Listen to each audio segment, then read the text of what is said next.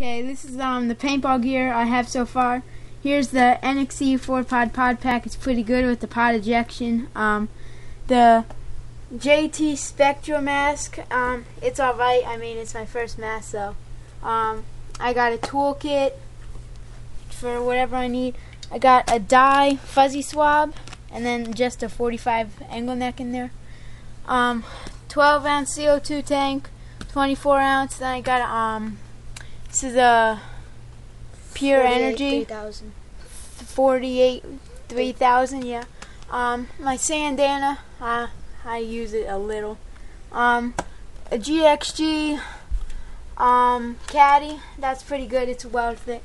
A crappy View Loader 200. That's the first thing I got. A Eggy 3. The View Loader Velocity with a speed feed. It's alright. The first gun I got, it's kind of crappy, but Spider. Yeah, it's a spider, but it's kind of crappy. I got a bunch of pods and stuff like that, and I have a invert mini, but it's getting fixed on right now. But it's a good gun.